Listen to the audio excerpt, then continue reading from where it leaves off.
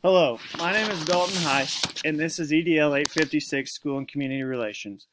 First of all, I just want to say that my camera is not working, so I'm going to provide plenty of pictures so you kind of get a face with the voice, and we will get started from there. So just a little bit about me as we get to the personal and professional. I was born and raised in Clay Center, Kansas, graduated from there in 2013. Went to Dodge City Community College out in southwest Kansas and played basketball for 2 years before I transferred to Fort Hays State and finished my degree in K through 12 teaching and coaching and secondary education.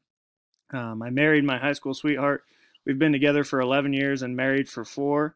Actually, tomorrow is our 4-year anniversary date, and we just had our first child about 10 months ago, Tate James.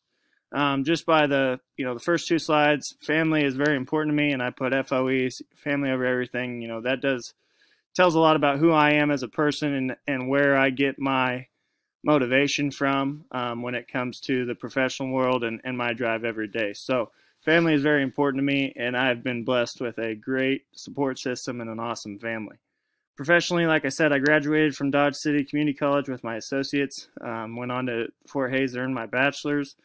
I got my first teaching job at Lynn Public Schools, which is a K through 12 school, 1A school, about 20 miles north of Clay Center, where I'm currently at now. I taught there for 2 years. While I was there, I earned a master's degree in sports administration in HHP, and then didn't transfer, but got a job back at my alma mater at Clay Center Community High School, and I just completed my 3rd year there. I'm the head girls basketball coach. I coach football, powerlifting, and I run our summer weights program. So the biggest piece of professional information for me is this is the final 3 classes I have to finish my non-degree earning admin endorsement. So I'm looking for that final piece to kind of elevate my education and get me into building leadership opportunities. So looking forward to that and looking forward to learn with you all. What multiple forms of communication strategies for reaching a variety of stakeholder communities do you currently use? So with our school, the biggest thing is our school email. We have a school district-wide calendar that is posted, and our community is able to get a hold of that and be added to it just so they see everything as we do as educators. So that is very helpful as well. Our handbooks that we hand out, the social media is a huge platform for us. Facebook, Twitter, and Instagram. All our accounts are linked to our high school, so they're all professional accounts, but that's how we reach a lot of our community members use those platforms, so we are very big on those as well. We have phone calls, text messages that are automated that send to the whole district. And then paper communication as well as our school paper at the high school.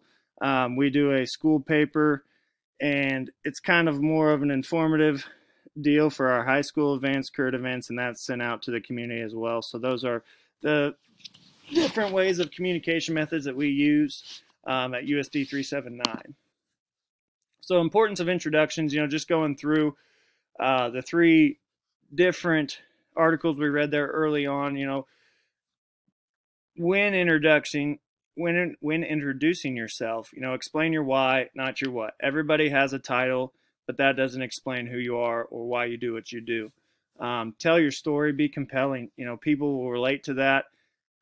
If I were just to say my name is Dalton Heiss and I'm a teacher and a coach, that's pretty generic and doesn't really give much room for feedback or for people to interact.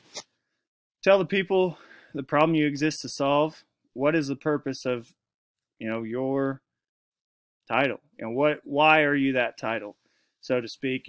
For me, I think that, when it comes to asking myself why I do what I do, I'm an advocate for our students, for our community, and for the people that I serve and teach and help every day. So self-reflection and self-compassion need to be present.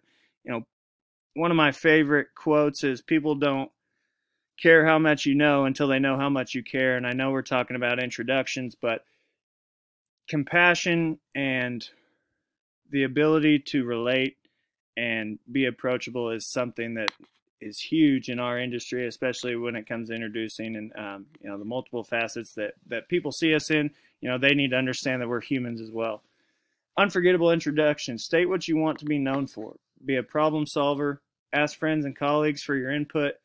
Like it goes back to self-reflection and self-compassion. You've got to be able to be willing to be open, to receive positive feedback from others. And, you want to leave that impression positive and open-ended so that it invites some feedback and more communication.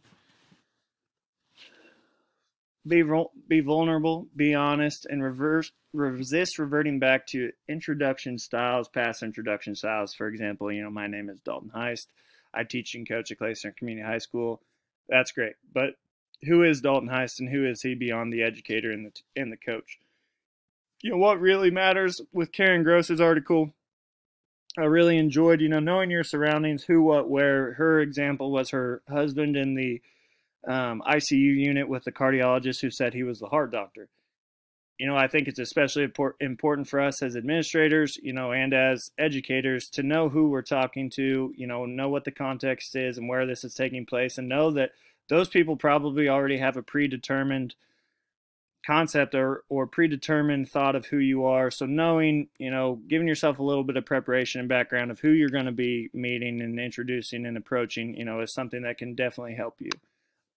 Consequences of first impressions can be substantial. You don't get a second opportunity at a first impression.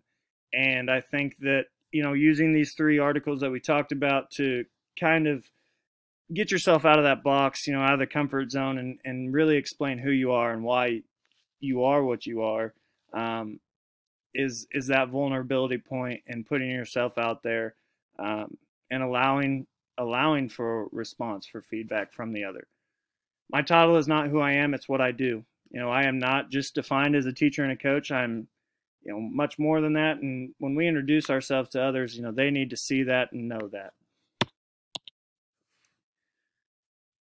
Do we follow a set district strategic policy for communicating effectively?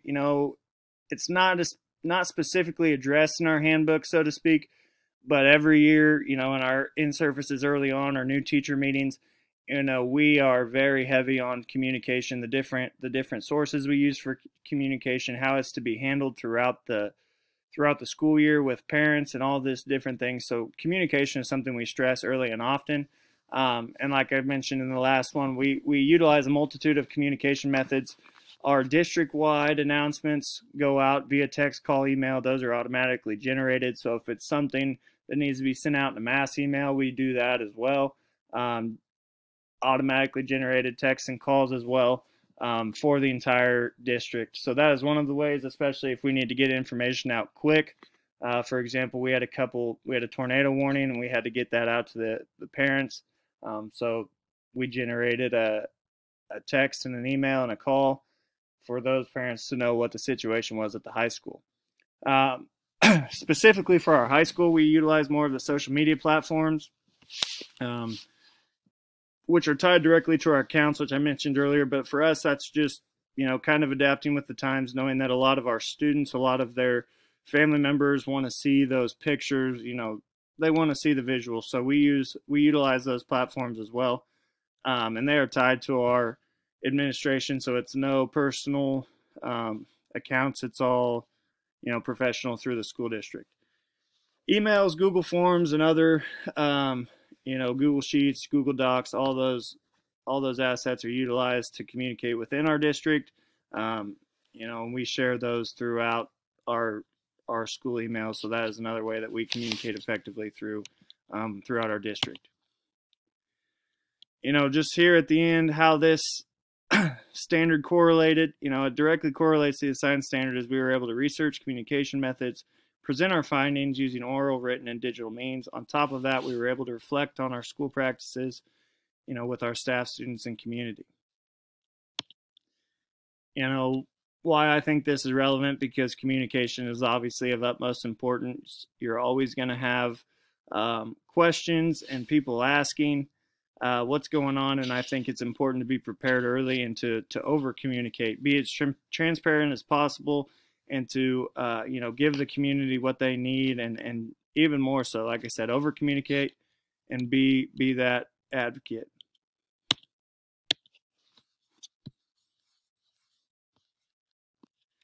That is all I have for today, and I appreciate your guys' time, and I'm looking forward to learning more through this module and through this class, and thank you.